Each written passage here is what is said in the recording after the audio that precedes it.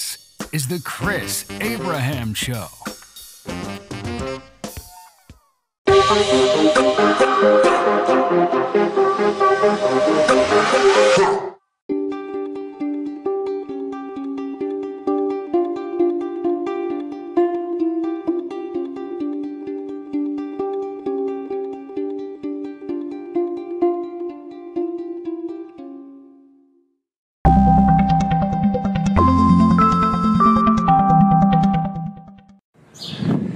Hey there, this is Chris Abraham, The Chris Abraham Show, Season 5, Episode 30. Today's episode, this is kind of an intro while I'm walking to get my coffee and to sit down and do the rest of the episode. This episode is basically about the fact that I do not have the strong belief, or I don't have it in me. I just do not have the courage or the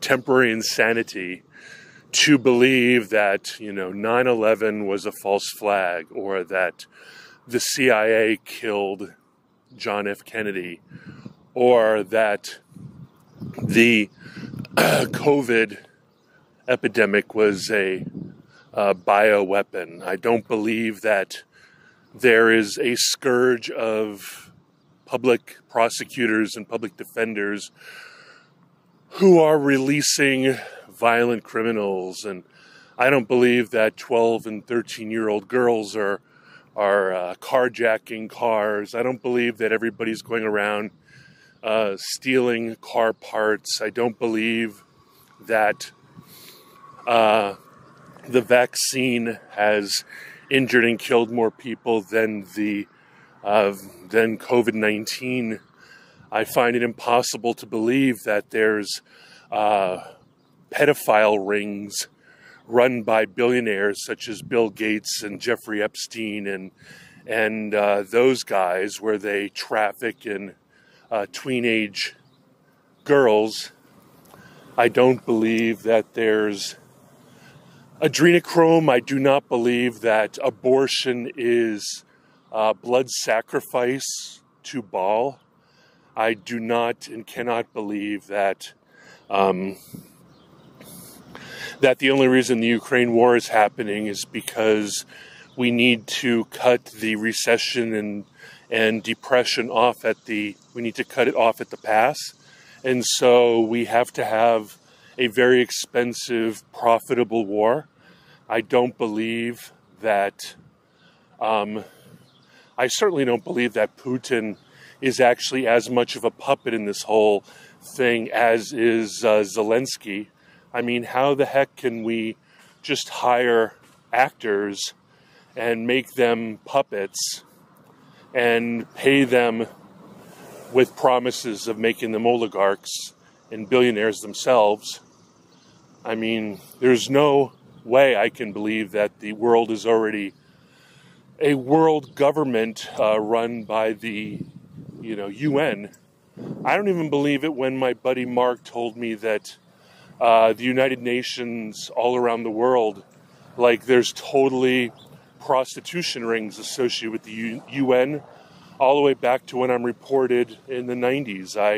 I don't believe that the State Department is covering up for the fact that when women are ambassadors or do public affairs work for NGOs or work at the embassies in third world countries or even work for the Peace Corps, I do not believe that there's active suppression of how many women are assaulted, date raped, and even killed who are in the field. I don't want to believe any of these things, right? Like, it's really too hard to believe. So I just live in my cute little neighborhood, and everybody's friendly, and everybody's nice. And then I hear these mad, crazy stories from the outside and give them very little attention. I just assume that they're fictions, they're hearts and mind fictions that are there to kind of make us more compliant, because when we're in fear and we're creating our own adrenochrome or our own adrenaline, and we're messing with our parts of our brains that respond to existential crises. You know, I believe that, I actually, if anything, I believe that everything is more like Wag the Dog, where there are elaborate sound stages producing moon landings and producing wars, and that there aren't terrible things. I believe that they're all sort of like what happened in the Iraq-Kuwait war, where Hill and Knowlton created a fake atrocity where Iraqis really didn't go into NICUs and throw premature babies onto the floor, letting them die. But I do know when there are wars that there's no such thing as battlefields, and anybody who pretends that women and children and babies are in any way not constantly being killed in war need to go back and look at Nagasaki and Hiroshima and see how civilian casualties is not a war crime. It's like a Tuesday. Killing civilians is like a Tuesday when it comes to war.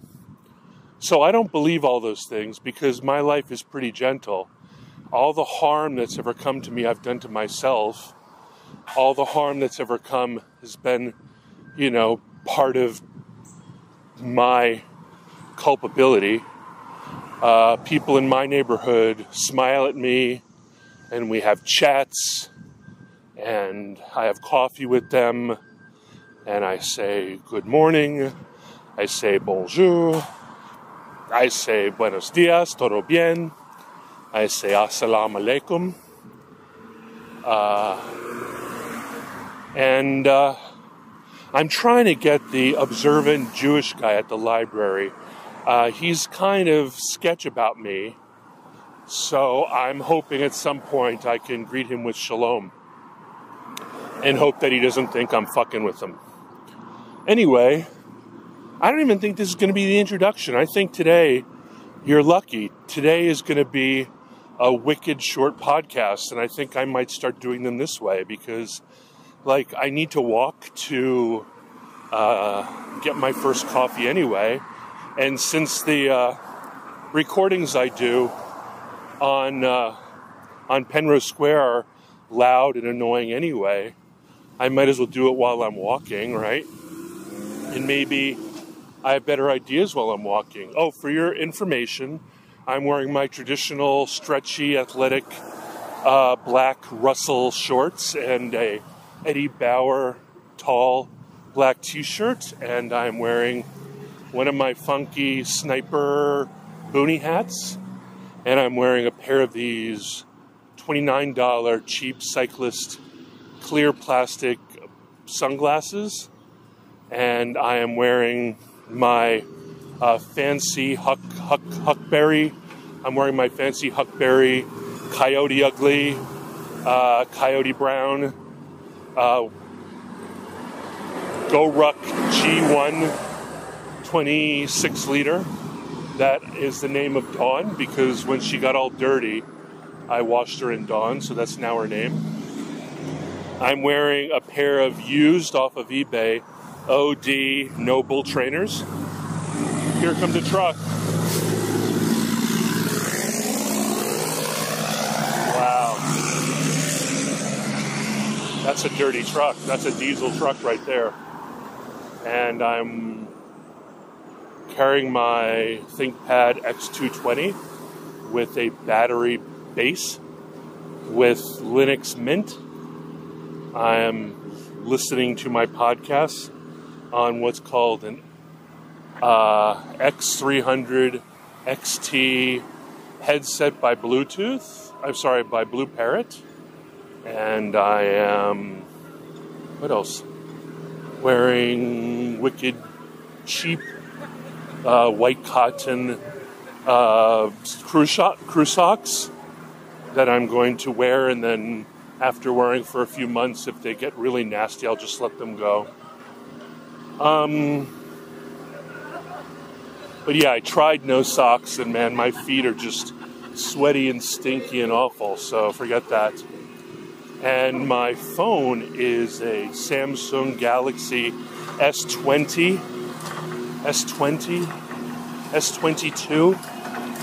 S22 Ultra. I don't remember. And there's construction happening on the street to my left, so that's fun. That's some ASMR. And what else? On my left wrist, I'm wearing a Garmin Instinct 1 Solar. And on my right wrist, I'm wearing some sort of Fitbit, but I completely forget what type it is.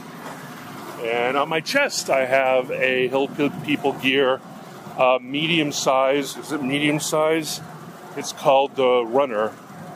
And it has a zippered pocket in the front and one main pocket, and it's made out of gray ripstop nylon. That's it. I think that's it. In my bag, I have a Nalgene stainless steel bottle. I have a GoRuck GR2 pouch and a GoRuck GR1 pouch. I have stuff like that. Anyway, love you guys. Hope you're entertained. Bye-bye.